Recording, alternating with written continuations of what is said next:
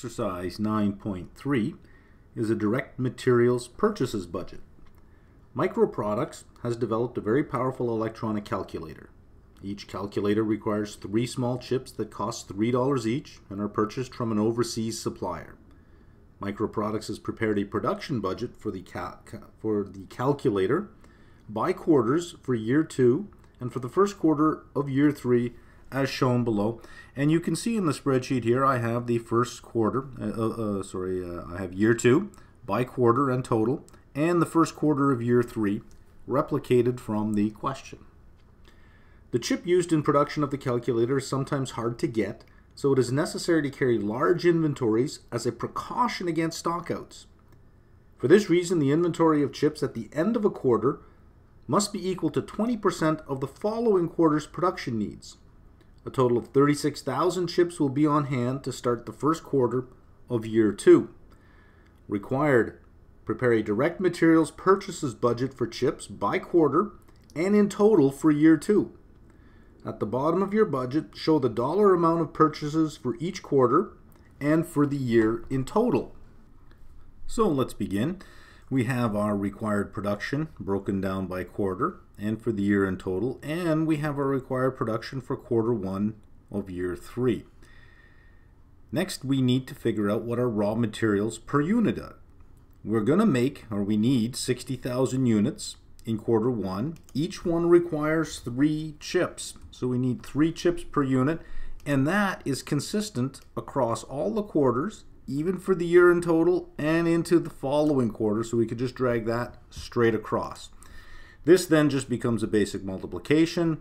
It is the 60,000 multiplied by the 3 for a total of 180,000 chips. This you can drag straight across as well.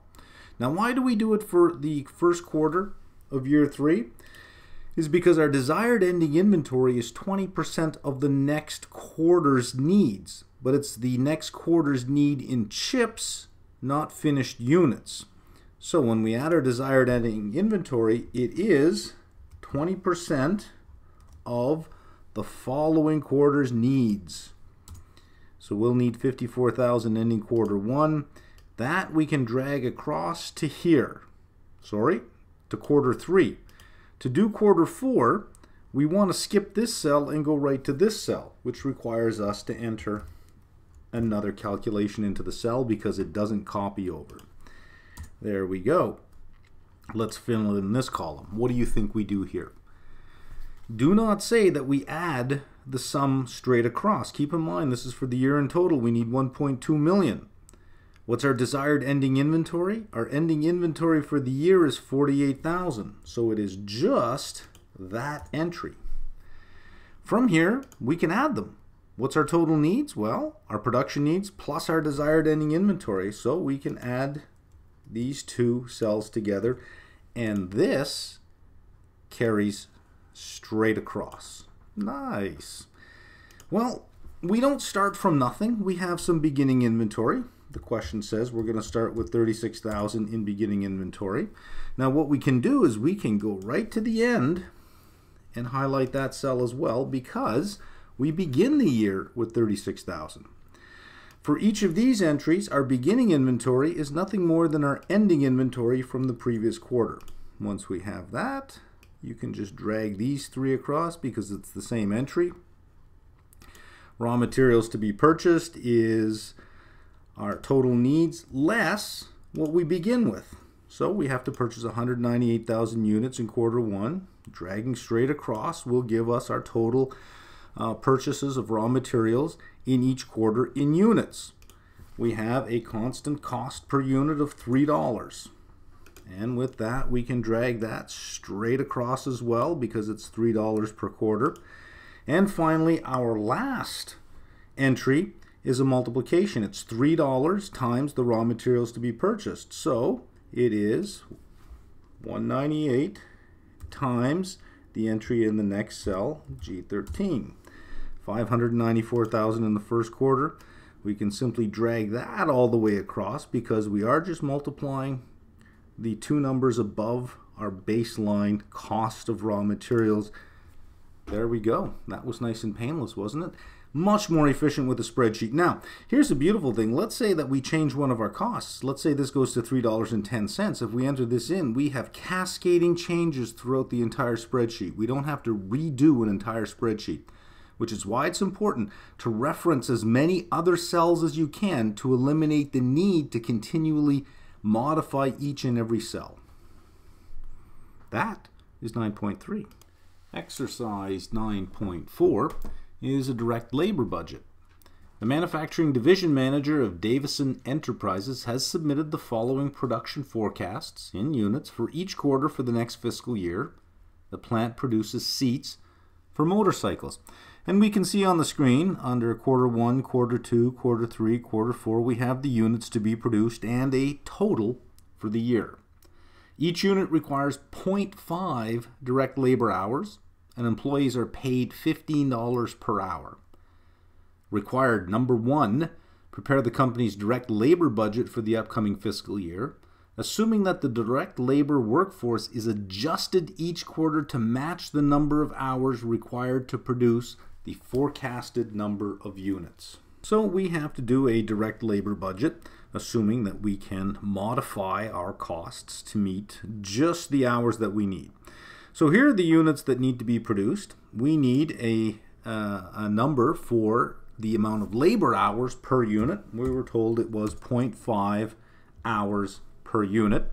And that is consistent all year long, and even for the total column, we can drag that straight across. So to get our total direct labor hours, it's just the amount of units we need multiplied by how many hours it takes to make each unit, and there's our total. So in quarter 1, we're going to need a total direct labor hours, 5,000 of them. And we can drag that straight across. Our direct labor hour rate, we're told, was $15 per hour. And that is consistent right across all the quarters and even in total. So our direct labor cost is simply a multiplication of our total direct labor hours multiplied by our direct labor dollars per hour. 75,000 in the first quarter, 5,000 hours times $15, right? And that can be dragged all the way across as well. There we go. There's number 1 done. Let's see what's required in number 2. Prepare the company's direct labor budget for the next fiscal year, assuming that the direct labor force is not adjusted each quarter. Instead, assume that the company's direct labor workforce consists of permanent employees who are guaranteed to be paid for at least 4,500 hours of work each quarter. If the number of required direct labor hours is less than this number, the workers are paid for 4,500 hours anyways. Any hours worked in excess of 4,500 hours in a quarter are paid at the rate of 1.5 times the normal hourly rate for direct labor. So we're not going to adjust our labor rate here. We have a floor. The floor price is 4,500 hours at $15 per hour. That's the floor. Even if we don't use it, we have to pay it. So let's have a look at what that looks like down here. All I've done here is I've replicated what we've done in the top part because units to be produced, direct labor hours per unit, and total direct labor hours stay the same. All that changes is the calculation below. We have a minimum of 4,500 hours at $15 per hour that must be met every single quarter. So it's 4,500 times our $15 per hour. So that's our floor price. You can basically drag that right across all 4 because no matter what happens, we're going to pay at least that. Now we have to calculate our overhead. We have total direct labor hours of 5,000 that are required. We got to pay for 4,500, so we're going to incur another 500 hours. But this time it's at time and a half. So instead of $15 an hour, we're going to pay $22.50 per hour for the overtime rate. Here, we need 4,400 hours, but we're paying for 4,500, so we enter nothing. In quarter 3, we need 4,500 hours. We're paying for 4,500 hours, so we enter nothing. In quarter 4, we're paying for 4,500 hours. We need 4,900 hours, so we have to pay for another 400 hours at overtime. So there is our total. So to get our total direct labor cost at this point, we're simply going to add our 67.5 plus our overtime rate to get 78,500. That number we can drag right across to here. Now for this total over here, we can just do a sum. And it's the sum of these 4 quarters. And that sum will also be the same for the overtime rate. And our sum, total sum, is just dragging across. You can figure out which way you want to work with the spreadsheet, but there we go. The important thing here is this is closer to reality than the answer to the first part. The ability to adjust our labor force based on how much work we have is very limited unless we're using nothing but temp employees where we can let them go on a day's notice.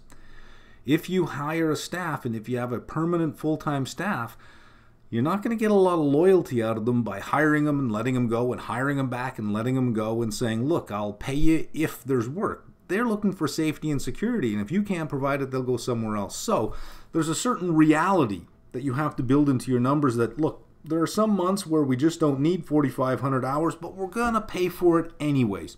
And there are other months where it would be cheaper maybe to hire temp labor, but we're going to incur overtime costs. Now this becomes important. The answer to the second question we did becomes important when we get to Chapter 10 and we start looking at standard costing.